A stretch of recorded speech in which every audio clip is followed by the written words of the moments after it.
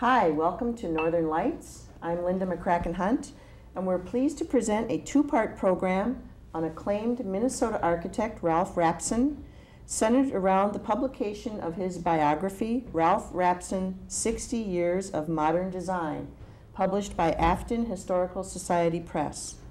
We'll be talking with Ralph later in the program and taking a tour of exhibitions of his work at the Weisman Art Museum and the Minneapolis Institute of Arts. I think the exhibit here at the Art Institute is, for me, is most gratifying to see all of these drawings reassembled, and we'd never seen them all together before. Mm-hmm. And so you and all the people that worked on it are to be congratulated for your putting all this together. Now we'll be discussing the creation and production of the book with the three authors. To my left is Bruce Wright, who is an architect and public relations consultant, editor of Fabric Architecture magazine, and formerly managing editor of Architecture Minnesota and Public Art Review. To Bruce's left is Jane King-Hession, sorry, architectural researcher and writer, guest curator of the Weisman Art Museum exhibit, and she has a Master's of Architecture degree from the University of Minnesota. And to her left is Ralph Rapson, who is a senior fellow of the U of M Design Center for American Urban Landscape, formerly deputy mayor of the city of Minneapolis, and an attorney. So I'd like to start with having Jane perhaps just give us a little bit of background as to how the book came about and why it was done. Well, the book actually has been an idea that several people have had for a long time, and it's I would say, a long overdue project on Ralph. You did say that he's an acclaimed Minnesota architect, which is true. He headed the School of Architecture at the University of Minnesota for 30 years and has built a number of significant projects in Minneapolis and the Twin Cities area, notably the Guthrie Theater. But also Ralph has had an incredible national and international career that many are not aware of. He began his career in Cranbrook back in the 1930s. He headed the Department of Architecture at the Institute of Design, or the new Bauhaus in Chicago in the 40s, taught at MIT, designed a number of our U.S. Embassy projects abroad. So he has really has had a stellar career, and it was time to do a book. The book actually probably got a good push with the idea that the Institute of Arts and the Weisman Museum of Art wanted to mount joint exhibitions on Ralph. So both projects, it seemed like a very good idea that the book be completed at the time that the exhibitions would open.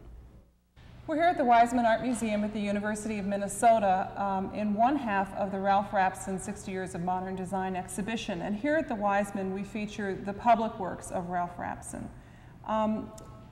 Ralph, maybe you would like to discuss or point out what's the oldest work that we have in here, or where you began your public career, in a sense.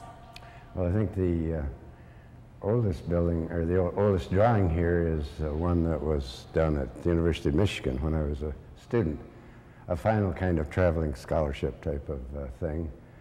And then as you go through the exhibit, you'll find other drawings from Cranbrook, and then from there you'll find drawings, material from my experiences in Chicago and later on Boston, and then foreign work like the embassy work. We here at the Minneapolis Institute of Arts were introduced to Ralph Rapson's drawings several years ago, and we featured them in an exhibition on the architecture of Minneapolis and St. Paul. And at that time we realized that here was a large collection by an architect who worked not only locally but nationally and internationally, and that his drawings and his work needed to be shown to the greater public. So we put together this exhibition along with the Weisman Art Museum. And at the same time, there was research for a book on Ralph Rapson, so we all worked collaboratively together to produce this project, which has many different aspects, using Ralph's collection of drawings, a large collection, also photographs, furniture, and other materials to put these projects together. What I think is really fascinating about the book is that it really does span his entire career, from his very early days until most recent work. How do three authors work together to write one book? How do you divvy up the work? No, it wouldn't be been so bad, except I think that it's also 3 or 4 books in one. I mean, it not only is it just a sort of a chronology of one person's life, it also walks you through with the formative years of modernism, as there is all of this hubbub and excitement about what was going to happen in the post-war years and how design would be different and how furniture design would be different and urban planning would be different. And, really virtually every aspect of American life. So there needed to be a heavy dose of history. There needed to also, I think, be a heavy dose of personality, just because Dad is a fascinating guy in fascinating times and loves to tell stories about both. And so the idea that it was a biography and a history and sort of a personal set of reflections, as well as a compilation of work, which is, I think, for many architects, the key issue, made it both easier and harder. Easier, I think, from my perspective, in the sense that we could all sort of do what we do well. I love telling stories. Jane is a terrific historian, and Bruce is a great critic, and so the ability to sort of combine those strands made it easier. But on the other hand, making it all mush into a coherent whole is, I think, was challenging. I mean, I think we each have different writing styles, different critical styles, different research styles, and so at times it was not as easy as it should have been, probably. How long did it actually take you from beginning to end? 46 years. I think it began about 3 years ago, almost, or maybe even more before than that. Yeah, the thing that to me was amazing was as we would review various aspects of the book in terms of shaping it and forming the chapters, we would discover more and more aspects of Ralph's life that we hadn't uncovered yet, and as we continued to interview him and question aspects, more and more came out. So I think I don't know that anybody really anticipated that it would be as big as it was. I think another point is Ralph has a huge archives. He has saved most of what he has ever drawn, and there's just voluminous material that was available to us. But as Bruce suggested, kind of incrementally, we would develop some and then find a new cache of material. So in terms of beyond the writing, selecting visuals, the photographs, and actually the drawn material of Ralph's, which we feel is really one of the very strongest and most interesting aspects of the book, it was kind of a treasure hunt in terms of searching for this material and trying to choose what not to use, let alone what to use. It was more than a little exasperating, I think, for the publisher, because the publisher, I think most publishers was accustomed to receiving a to Z outline of the book, never changes, this is how many images, this is how many pages, these are the broad themes. And I think, as Bruce and Jane have suggested, not only did the material change, but in some cases the subject matter changed. We initially had thought that the book would run in roughly chronological order. But then what happens when you land on a topic area like furniture design that goes into the 30s and goes into the 50s and lands somewhere in between from the rest of the time? And it made a whole set of decisions necessary on the fly.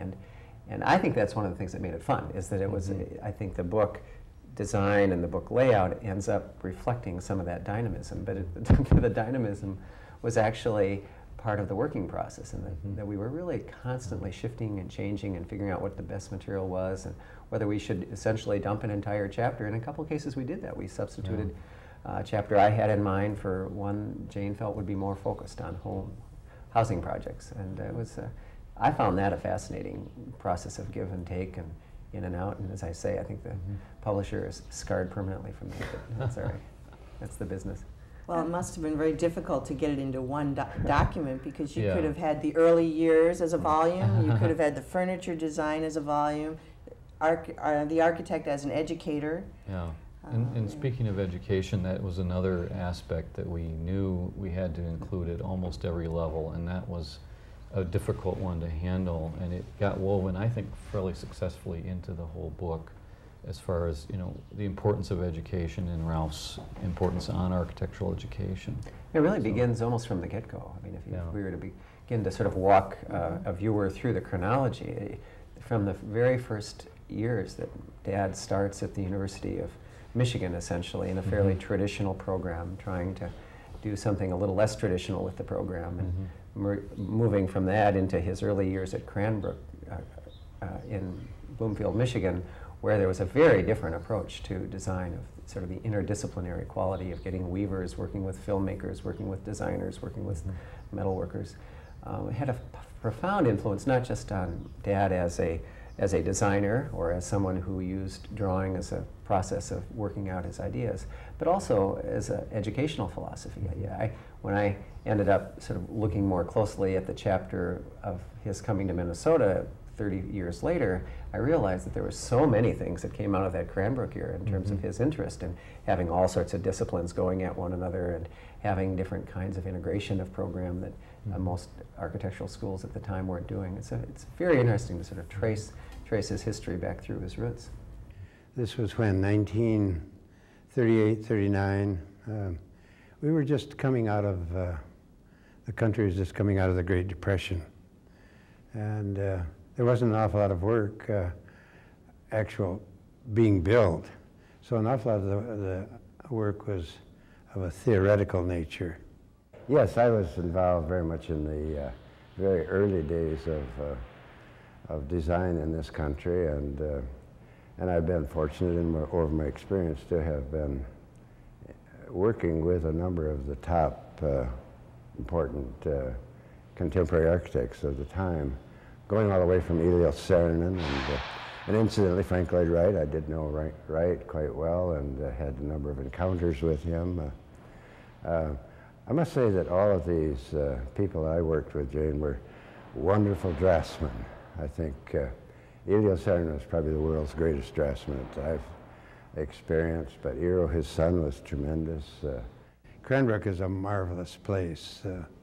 It was a kind of created as a kind of a utopian setting for the arts, people studying under relatively famous people. And we also had the advantage of having Ralph to interview and to interpret the material for us, and that's another, actually two other facets of the book that I think are somewhat unique. One facet would be, we have a lot of Ralph's stories in there. I mean, Ralph had personal recollections about Frank Lloyd Wright and Elio and Eero Saarinen, Alvar Aalto, Mies van der Rohe, Laszlo Moholy-Nagy, Buckminster Fuller, I mean, giants of 20th century architecture. He knew them all. And they're wonderful stories. The second feature is the architectural timeline that Ralph created for the book. And he drew over 250 drawings for us of the work of architects that he admired, felt were significant in the development of modernism or to 20th century design, some of his own work. And this forms a continuum throughout the book, which we hope emphasizes Ralph's long career, over 60 years and counting, that he has practiced, and also suggests the backdrop against which he was practicing in the 20th century. I had a lot of people mention that they enjoyed just looking at the timeline, that just seeing how one person stitches together so many different traditions and influences is, for them, reason enough to kind of glance through it. I think another wonderful aspect about that is that unlike a lot of architectural books, which are more sort of glorified coffee table picture books, this one gives context to all of what's in it, and I think that's the unique thing about Ralph's career, is that he's not the individualist as, let's say, the Ayn Rand Fountainhead individualist, but he's the individualist who is there, as you had mentioned, the Forrest Gump. I don't know if we should continue to repeat that metaphor, but someone who was there, interacted, and really influenced many, many people, rather than just being isolated. Just before we leave the creative process, one of the things that I found most helpful as an author is having essentially two critics on staff. I mean, if I could do a chapter and Bruce would then say, I really need to know more about the Bauhaus. This doesn't tell me enough about what's going on around this era. And Jane was particularly good at that, having just completed a degree. Bruce completed his 30 or 40 years ago, but Jane was fresh from her degree, and it was fun to have her say, you know, if you really understood a little bit what was going on over here, it makes this much more contextual. So rather than just sort of relying on an editor, as is the usual process with a single author and a single editor, I like to think we each had 3 editors. I mean, we kind of all could compare and contrast. And as a result, I think you get a certain animation in the storyline that is unusual for a book of this kind. The book, I think, reaches many different levels. There are the fascinating stories that are just fun to read. And then there's the depth of the architectural work, and that timeline, the architectural historical timeline is something that even when you're reading the book, for myself anyway, I tend to not look at the timeline because I'm reading the words, but then to go back just to look at the timeline and realize that, oh, while that was happening with Corbu, he was doing this, and look at that connection. It's a great aspect of it. I gather from reading the book that Ralph remembers all of these great stories and conversations, but he also, I think, kept some diaries, or a diary, or a running. And, Yes. and I'm assuming you got to work with some of that information to really remember the specifics, or did he just remember it all and pass it on? We got to look at it maybe from the outside. We're all grinning because the very first time we find out there's a diary is, of course, after we've written the chapter on which the diary has something to do, and Dad says, oh, by the way, I have this little book that is, you know, a day-to-day description of his life at Cranbrook. And he read us this wild passage of, about something that was either quite personal or quite outrageous, I can't remember which. And we thought, this could sort of change the tone of this chapter. And we often joked because he actually was a little reluctant to let us look at the diary. I think we certainly could have. And we did look in bits and pieces. As Jane was mentioning earlier before we got on camera, that it was sort of like a reading aloud session. He would read to us the passages he thought we could handle. Well, there's such a depth of work. I don't know how, with a career as long and as Ralph has had, and as intensive a work effort that he's had, how he could keep track of everything he's done. I mean, I think for those of us who have known him by when he was an educator at the university or other aspects, it was new to all of us, the realm of work he had done. I think that's a really important point because he has been in Minnesota since 1954.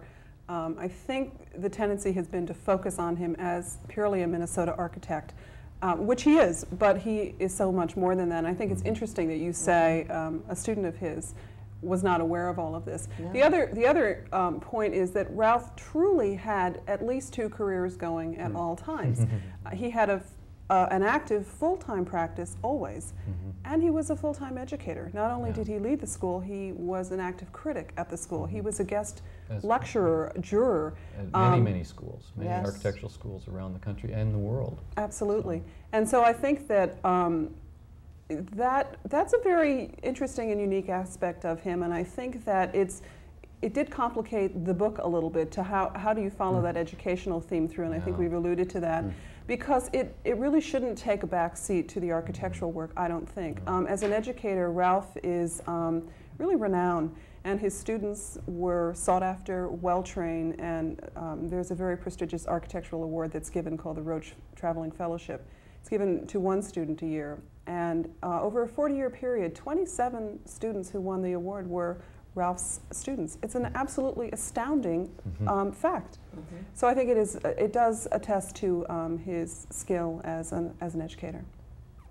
But we had a terrible time trying to figure out how do you have a chapter spanning some 30 years with ostensibly very few visuals. And I ended up thinking that that chapter, this chapter 8, the Minnesota chapter, ended up being one of the more interesting chapters for exactly the reason Jane has suggested, because there was such a multi-dimensional aspect to Dad, even when he was teaching.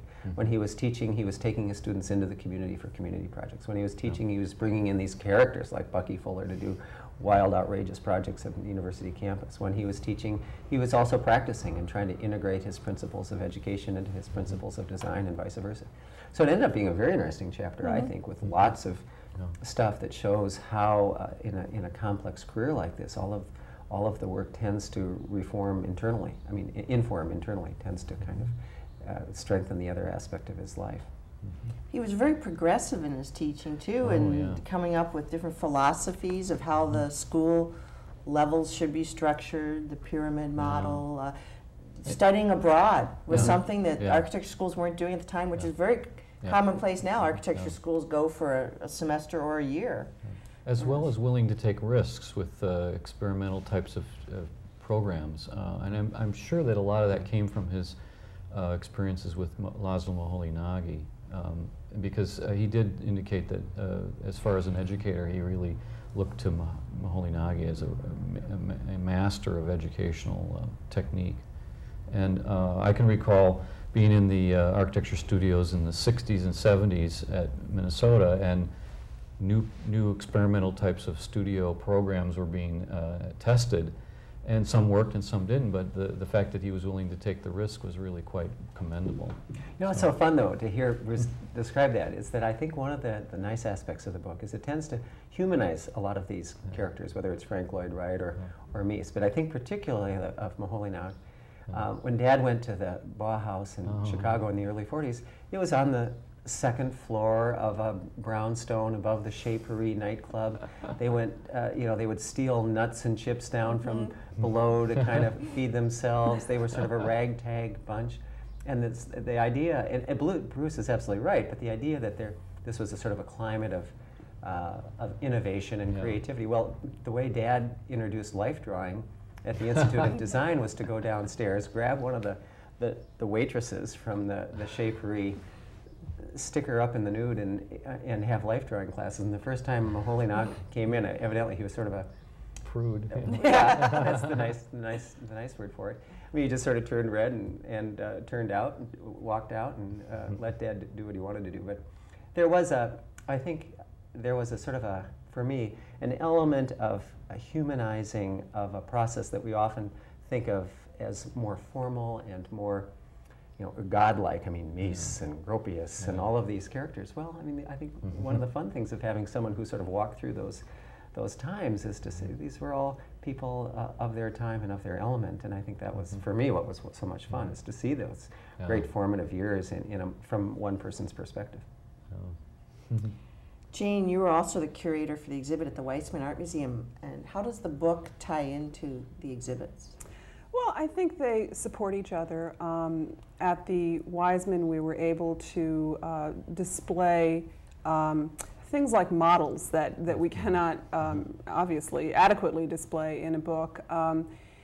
The Weisman exhibit focused on public architecture. I think the book was helpful in, that we had gathered all the information, was very helpful in telling the story at the Weisman. We had the resource, we were able to do that. So I think they work nicely together. I do think that showing a lot of Ralph's models were very important. We had a 12 by 12 foot Cedar Riverside model at the Weisman, and I think people tend to be able to really connect with models, and the public seemed to really be able to understand where they were and where Ralph was and what was happening in our city through the models that were exhibited. Well, it was a vision, and much of it was due to two people, Gloria Siegel and Keith Heller. And the basic thought was that here in the center of the city we could provide high density, high and low rise housing that would provide a rich urban setting for mixed and across the board kinds of people, both higher income and lower income, and even subsidized and market rate kind of housing. We were able to show a lot of embassy drawings, which, again, I think people were kind of stunned to learn that he had designed 12 of our embassy projects abroad. Yes, we did several embassies, several State Department buildings in Europe, American embassies in Stockholm and in Copenhagen, housing in Paris, outside of Paris, a number of consulates in Bremen and Le Havre, the exhibits ended up using as well a lot of the book format for just graphic presentation. And one of the things I think we're particularly proud of is how the book looks. We had a just terrific graphic designer named Christy Anderson, who I think was able to kind of convey some of the liveliness of the drawing. And I think in turn, some of that liveliness I think got reflected back into both exhibits, which I think are really spectacular. I think Jane and the Weisman did a great job, and then the Art Institute, by recreating Dad's furniture shop in the 50s, did a really interesting job taking material that I'm not sure quite I would have known quite how to display. It was very interesting for me as a curator of this exhibition to really see how Ralph Rapson's work, the history of his work, is really part of the history of modern architecture as a whole, and to be able to trace that history through his many projects. Particularly for me was interesting his involvement in furniture design in the wartime and post-war period, that is the Second World War, and how he contributed to a lot of the designs that we recognize today, designing for firms that are very well known, such as Knoll, and also his involvement in promoting modern design, which he did with his store Rapson Inc. with his wife Mary in Boston in the 1950s. I've always been interested in all of the furnishings, lighting, fabrics, furniture, both the design of them and production. So for some strange reason, my wife and myself decided to start a small store in Boston, which would be an opportunity not only to design specific or custom pieces, but to display and sell what limited contemporary things there were on the market. We had a big discussion that was somewhat difficult at points about what ought to go on the cover. And Out of all these beautiful drawings, yeah. or if it is a drawing. That's well, right. it's the one time you also have the chance to go to full color. Yes. And Yes. for a long time, I think the leading candidate was this great picture of his glass home in Wisconsin, which is a fabulous photograph with dramatic sky and everything else. But I think the point Bruce made was ultimately persuasive, that much of the book has to do with drawing style, and so using a drawing rather than a photograph. A lot of it has to do with a time prior to his coming to Minnesota. First, you don't get to his Minnesota years until the 8th chapter. So much of, which is sort of my fault, I love this early kind of fun stuff. And but I think the cover represents, in many ways, a lot of dimensions of the book, and it's a nice entry into the book in the sense that it does reflect a time, it reflects a style, it reflects an attitude, and then there's this great photograph of Dad with a pipe sticking up in the air, a little goatee. It's a very jaunty Rapson, as opposed to the more formal tuxedoed Rapson that's on the inside of the book jacket. So I actually think the cover itself is worth the effort. The drawings throughout the book are just an incredible reference for drawing styles. And I mean, people will sometimes buy a book just to learn how to draw, and you can learn about him and learn how to draw at the same time. We're talking with the authors of the book, Ralph Rapson, 60 Years of Modern Design, and we'll continue in a second part. Even in these days of computer graphics, etc., I still prefer to approach projects by drawing and sketching.